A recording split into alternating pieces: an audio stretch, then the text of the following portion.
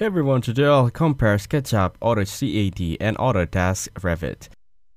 When comparing SketchUp, AutoCAD, and Autodesk Revit, all three are useful in architecture and engineering, but they serve different purposes. SketchUp is great for quick 3D modeling and concept designs.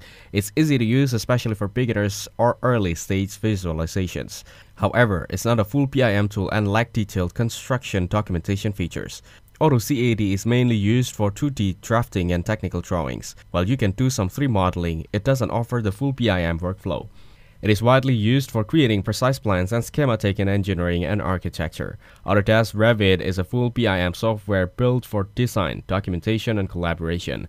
It supports architectural, structural, and MEP modeling, making it ideal for managing complex building projects from start to finish.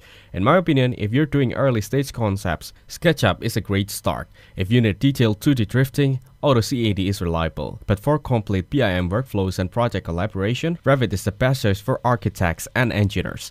Thanks for watching, hope you find it useful. Don't forget to like and subscribe.